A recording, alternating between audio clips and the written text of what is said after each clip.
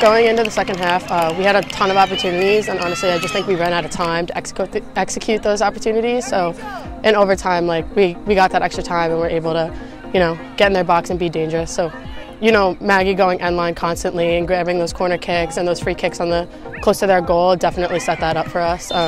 We got lucky with that handball there, but I think either way, Maggie keep going end line, we would have scored.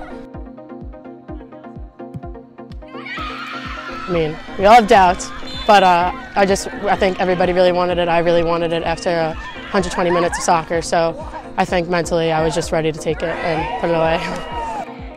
Overall, I think during the attack, we were pretty sound.